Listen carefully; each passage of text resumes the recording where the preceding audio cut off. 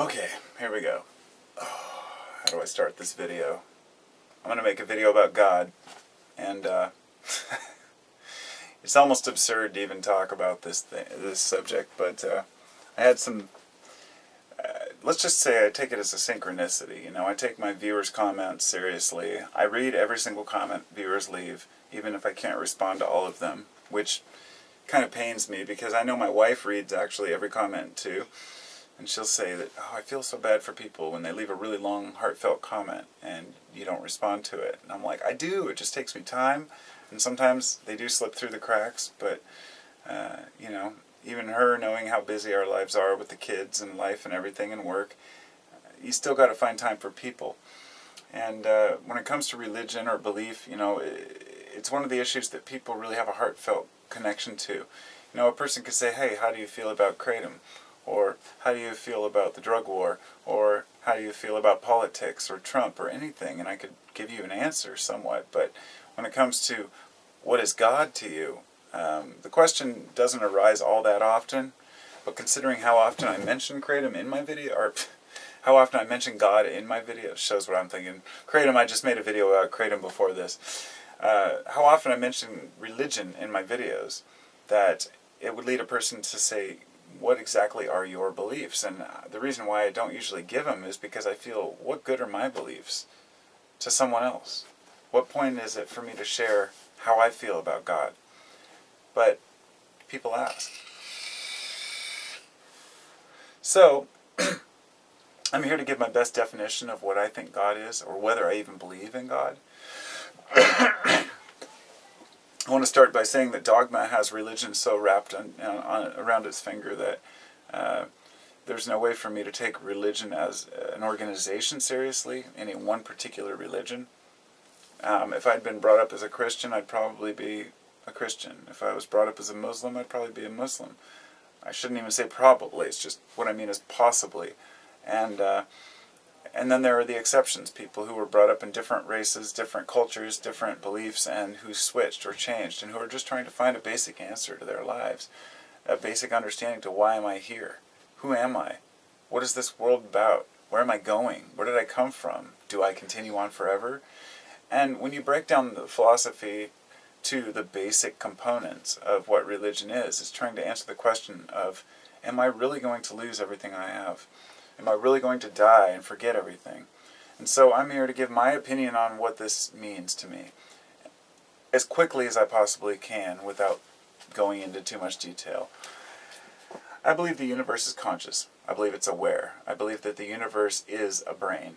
Okay? And that's just, set that in your mind. That's the whole, whatever it may be, however large it may be, whether it's infinite, whether it's just a universe within a multiverse, which then it wouldn't be a universe, it would be one of the multiverses. I don't like to get into the deeper philosophy of what's beyond this universe, but rather take this universe that we know and say, what is it? It's a conscious mind.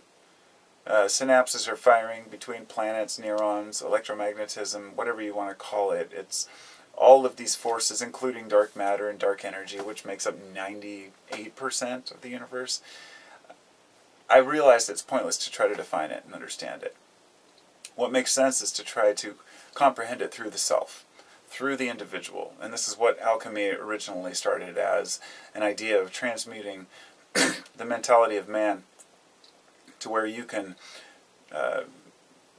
you can overcome obstacles, you can transgress negativity and oppression by seeing things for what they are, by saying when a person commits a heinous act, it's not about focusing on how heinous the act was, but rather what type of understandings will mankind find through that, whether it be a mass shooting or natural disaster. You want to blame someone, it could be a person. If somebody does something horrible, we can blame that person. If nature does something horrible, we can blame nature, but we can't really place a direct blame because nature is what we consider an inert or unaware medium, that nature just does what it does. So we ascribe a God to it, to say, well, when nature does something, when nature destroys people's lives with a storm, when there's a whole town full of God-fearing, praying Christians and then they get wiped out by a flood, they must have done something wrong. And this is where the absurdity of religion, this is why I feel the way I do about it. that it doesn't cover the basic understanding of we are here, we don't quite get it, we're never going to quite understand the full jewel, we can only see from our facet, if you will. And what's really important for me, I guess, is to not try to prove anything. I was watching a show earlier about, listening to a show earlier about apologetics and apologists, if you will. And generally this is associated with religion, but apologists are ones who try to explain and reason and use reason and reasonable arguments to defend their position of religion. So people confuse this with evangelism. Evangelism is preaching without a person giving a shit about whether you believe them or care or not. They don't need to have any evidence. The evangelists, for example, would be the ones who say, God is real, it says so in the Bible. If you can't see that, you just must not be there yet. And those who are apologists would be more trying to explain it and saying, well, this might be the truth because of this and this and this. And I heard someone a while back say, put it in a way I can't really rekindle that exact, method he conveyed it, but he said, it's offensive. He says, it's offensive for me, for someone to tell me that Joe Bob down there in the trailer park, who's a totally abusive jerk, is somehow forgiven and is going to go to heaven, and even just by saying, Jesus, forgive me. Whereas I've spent my whole life studying and trying to understand the world. I've spent my whole life trying to understand religion, and I've sat on my knees and prayed to God and said, if you're out there, show yourself to me. And I haven't had the same experience that he claims to have, where he says, well, if you truly pray to God and truly feel this way, then he'll come to you and reveal himself, or Jesus rather. And this is the argument that many Christians portray. And I'm not new to this. I've gone through several. I had a subscriber we discussed religion for a year or more. And one day we got down to the bare bones of it. And he said, well, have you accepted Jesus into your heart? And I said, you know what? Just for the sake of you, I sat in quiet solitude and asked Jesus to come into my heart and fulfill me. I have had more fulfillment through sitting in meditation or through a psychedelic experience. And his response would be the same as most Christians in that point, which is, you're not truly believing it. And that is the fallacy, the circle of belief, that if you want to believe, ask God into your heart. If he doesn't come into your heart, it means you don't truly believe. This is the problem I have with religion in general, and the reason why I don't try to defend my point of view or try to argue with those who are religious anymore is simple. It's a waste of my energy. I would love to say that it's worth trying to convert people one way or another, but it's not. To me, even if I could convert those who are religious to non-religion, I wouldn't want to. And I'll tell you why. Because I have just as much of a problem with the atheists who actually, if you associate yourself as an atheist, if your goal is to go to an atheist website, if you spend any time whatsoever going out and claiming to be an atheist, what is the fucking point? Pardon my language, but it seems like I've met more atheists who are out trying to just dismiss religion as a whole, and they become arrogant, caucus, pious, and I enjoy listening to some of them. Richard Dawkins is very intelligent. Sam Harris, Letters to a Christian Nation is the book he wrote. I've listened to the whole thing several times on audiobook. I'm very well versed in all of these different aspects of religion and humanity and atheism, and I see people bonding together on both sides. And for me, the universe is conscious. God is so obvious that there's no point in trying to prove it. And there's no point in trying to anthropomorphize it and put it into a format where you can see it and understand it, because you can't understand it. That's what I believe. So when I've had so many people ask me, it's so important to them. They say, do you define as an atheist? And I say, well, I don't like to use wordplay, and then they'll just, no, you either are an atheist or you're not an atheist, and they'll give all these technical, a checklist basically for what I am. And I'll say, if it's that important that you define what I am, then maybe you have to look a little bit at what you are. Because I'm not out here trying to figure out what individual people stand for, or, that's their life. I know we all go to bed at night and fight in our own dreams and have our own realities and wake up and do things our own way, and it's not a matter of trying to prove anything to people. But at a point, people get frustrated by the way that religion misrepresents those who are not religious by saying, well, if you don't believe in this God, well, you just haven't done your research. Oh, you need to read the Bible. I'll tell you, I have several copies of the Bible. I've got, the condensed versions of the Kabbalah and parts of the, Bhagavad Gita. And, like when a Jehovah's Witness came to my door a while back, I asked him that. Have you read these other books? And he said, no, I wouldn't read those. I said, why not? And he says, because we're told not to. So that's the problem.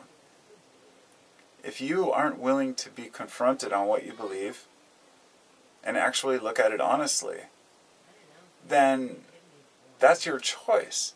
But you can't expect other people to take you seriously without actual evidence. And this is what has happened with many people out there. They really want to believe what they have. It's the truth, the one truth, and that's it. And I'll tell you, it's complete fucking bullshit. Pardon my language, but all of these people claiming to have the one truth are full of shit. Because none of them have been able to show without a doubt that this is really the way.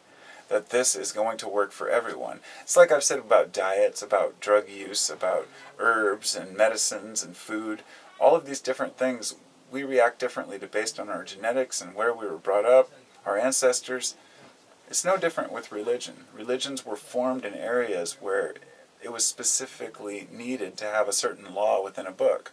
For example, the reason why Muslims can't eat pork?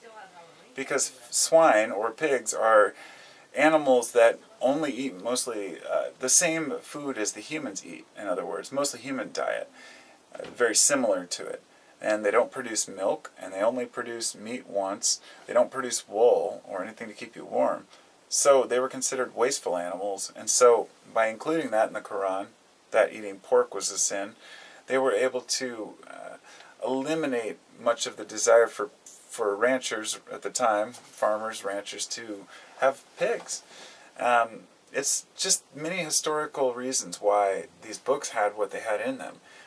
And I'm not disputing that these books are helpful, because in fact I've been told by even some of the greatest philosophers that the Bible is one of the greatest books that a man could possibly want to read. And I'm in the process of reading it slowly. I read Revelation when I was 16 because I was fascinated with the end times. But I really want to understand it on a different level. The problem is that you have to look at between the lines and look at the metaphors. And in fact, if you can't read Hebrew, you can't understand that the language of Hebrew, the letters are designed to represent the sounds that they make. And those sounds are designed to represent parts of humanity, which is why religions like Judaism and the Kabbalah and Gematria and the study of numbers and symbols and geometry are more than just some type of mysterious, search for understanding. They're closer to the truth than anything I've ever seen. Reading and understanding how we associate numbers and so this is actual evidence you can look at. You can look at some of these, the Judaistic teachings, and I'm not a supporter of Judaism. Don't get me wrong. I'm not a supporter of Israel, but I do believe that all Jews, and that's the problem, that I even have to make that disclaimer. That people are so at odds about Jews, Christians, and Muslims that we can't realize that everyone's just trying to find a system that helps them understand the world around them. So in a nutshell, this video wasn't long, or it was long. I couldn't get it short. And that what God means to me is being able to look at every single angle of life, to be able to look at it honestly, to be able to discuss it with people, to be able to associate and relate with a group of people, yet still be an independent. Religion to me, what God is this. It's everything.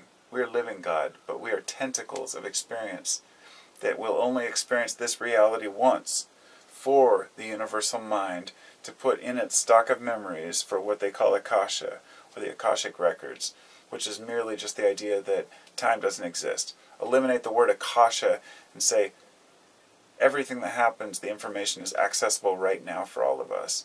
So I believe in deeper dimensions, you know, higher beings. And I would say to answer the question if I believe in a God, since I believe in the universal mind as a whole God, then I believe that there are smaller gods, which may be solar systems, galaxies, perhaps super galaxy clusters, and even mega galaxy clusters that we're not even aware of yet because we don't see shit in space. I mean, we're very limited. I mean, you can focus in on one tiny section of the sky and spend fucking years studying it. It's huge out there, guys. It's fucking huge. There is so much going on out there that we have no clue about. And we're looking at pictures through space that, where that light came off millions of years ago. It's just, it's absurd, you know. What's important to us is to find that we belong and to believe that we belong. And in my opinion, we belong, and we're right where we're supposed to be, and we're doing exactly what we're supposed to do, whatever that may mean. But it's an individual plight. And so I don't think that humans should eliminate God.